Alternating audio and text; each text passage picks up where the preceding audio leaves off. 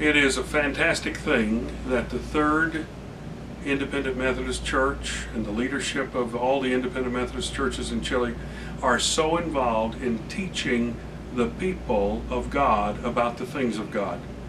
And so I salute all the pastors, in this case David Orta. Thank you, Brother David, for the invitation to be a part of the Third International Bible Congress that's coming up in September the 16th through the 19th. And I would invite everybody else and encourage everybody else that hears this to be involved in this Congress, because you're going to be teaching about the historic foundations and doctrines of the Christian church.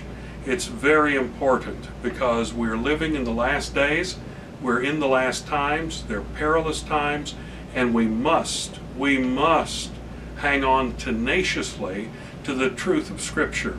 And that's what this Congress is all about. Thank you for letting me be a part of it.